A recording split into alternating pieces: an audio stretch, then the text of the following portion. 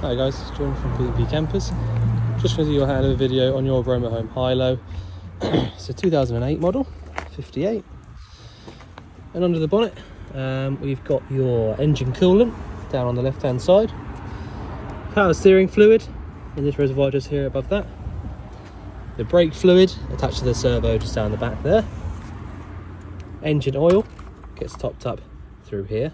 And you can see down there, nice and clean on the top of the rockers. I can put that back on properly. Typical. Right, I'll put that back on. Oh, there you go. Right, so you've got your washer fluid just here. The cap is just going to go back on in a minute.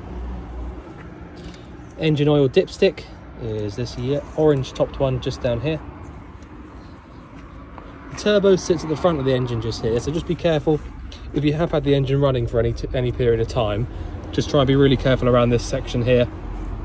This side shouldn't get too hot because it's the inlet side, but obviously this side will get very, very, very hot. Your engine battery is this one just here to the right of everything there. So that's your starter battery. And then other than that, you've got some fuses and relays and things under here. And that should really be about all you need to know under the bonnet. On the passenger side, you've got your bonnet release handle just inside there, the red one. And when you flip open this passenger seat here, like it is now, you can then get to a few different bits and pieces. So you've got a few relays and fuses just inside there. That will all be to do with the motorhome, because it's all sort of split relay stuff.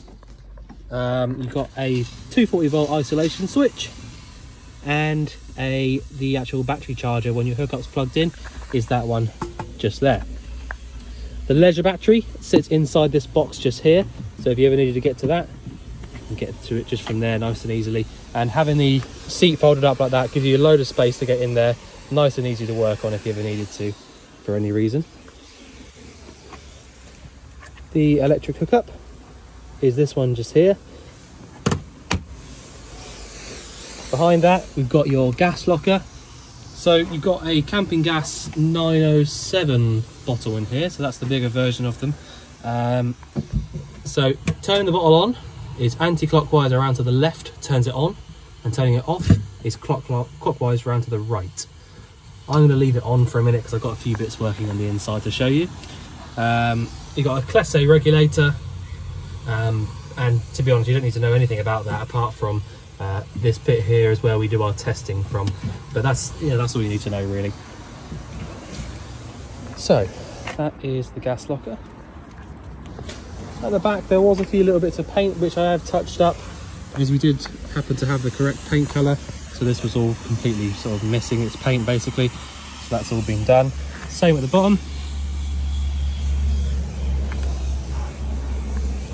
I will get inside the vehicle in a minute and show you the majority of the stuff in there, but I'll just go around the outside first, make sure I don't forget anything. So the fridge sits just here. You've got two sort of vents for this. This little bit just down here is actually because the fridge needs a little bit of air to get to it inside there. When you have the fridge lit up on gas, you should be able to feel a little bit of warm air coming out through this little bit just here, and I can. So that's just proving to me that the flame is definitely working. This locker here is all to do with your diesel heating and hot water system. So this is your Everspatcher tank here, and you can see the control module, etc. You don't really need to know anything about that, to be fair. That you don't actually have to do anything with it, but I will show you how it works when we get on the inside in just a minute. Freshwater inlet is this one up here at the top. Now make sure you don't get that confused with the diesel filling point down here. You can know that it's definitely the freshwater inlet because it hasn't got the ignition key to unlock it. So if I just get the keys out. So this actual physical ignition key is the only key which will unlock your fuel filler cap down here. All right, and it's the only one that will put it back on. Whereas the freshwater inlet, the ignition key won't do anything at all. All right, so you need to make sure that you do not put don't put water in there or diesel in there. Make sure that it's fresh water at the top and diesel at the bottom. inside the cab, got a few nice bits and pieces. So you've got 65,000 miles. Obviously it's a diesel vehicle. Hazard warning lights from the centre button just there. You can lock and unlock the cab from just here as well. Your windows going up and down are these two switches just here. You have got air conditioning, which is always really nice as well. You got the factory fitted Clairon singled in head unit there, so that's all standard, and all of your sort of heater controls down there. Another thing that's a little bit strange on these Citroens is that the right hand mirror, the one that you can actually get to, is a manual adjusting mirror. So if I move this little joystick around, you can see the mirror moving. All right, so that's a manual adjusting one. If you want to adjust the left hand mirror, the passenger side mirror, you've got this little adjustment down here, this one here, and that will basically move the mirror for you electronically. Why they didn't fit, you know, I mean, I suppose it is easy enough to just grab that one there, but you know, they could quite easily have just fitted an electronic one for both sides, but there you go. That's what that is, just in case you were wondering. The lights are on the left hand stalk here, and your fog lamps, washers and wipers on the right hand side, and you've got some radio controls just down here if you wanted to use those, although it is pretty close to you to just use it directly from there. So in the actual vehicle itself, I'm going to start off by showing the control panel up here. So it's a Zig unit, so it's a Zig Mark 1, and so basically it's pretty simple how it actually works. You've either got, if I get that out of the way, so you've got car or caravan down here, and now it's as simple as let me get that hair out of the way. So if you want to use the vehicle and you want to use your lights and things like that, so we've got the lights on there. If you want all that sort of 12 volt power stuff to work, you need it down here on caravan. So the caravan one is basically telling the vehicle to use the leisure battery to power up the pump, the lights, and the auxiliary power. If I go back to the middle and up to car, which I'm not actually going to do, but if you do that, you'll basically be telling the car battery or the engine battery to power up these things. So you either want it down here on caravan if you want to use it, or in the off position back to the middle. Once you've got it on caravan, you can then turn these three on, and that'll give you access, like I said, to all of the lights. The water pump will turn on, etc. So anything 12 volt powered will come to life. Next to that, we've got your e-dispatcher control unit. Now this is just as easy. All you need to know is that you push once to the left for the hot water only, and once to the right for the hot water and heating. So you can literally just leave that alone and it'll get hot water and heating going. The only thing you do need to make sure of, I'll just turn that off for a sec. The only thing you do need to make sure of before you start using that, because you can only use it on hot water, you can't basically not use the hot water. If you want to heat the van up, the hot water will be on as well. So it's really important to make sure that you've got some fresh water in the tank at all times, really. So all you need to do, make sure there's some fresh water in the tank, and come over to the sink here and just make sure that there's water coming through the hot side of the tap. So if I just do that, so we can see there's hot water, there's water coming through the hot side. You can turn that off, and I can be sure now that I can go ahead and use the e-dispatcher unit. If I turn that dial and no water came out through the hot side just there, that pretty well proves to me that there's no water in the boiler there, and then that's when you shouldn't really be using it.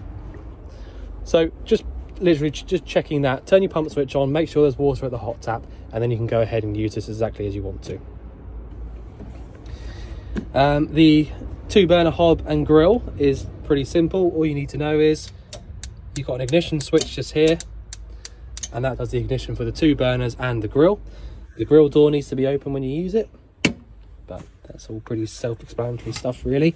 The fridge, let's get down here in this little gap. So the fridge, I've got that lit up on gas, like I said. Now the way to actually light it up on gas is if I just switch this off for a sec. The ignition switch has started flashing at me. That's telling me that the ignition's going again, which means that the flame has gone out.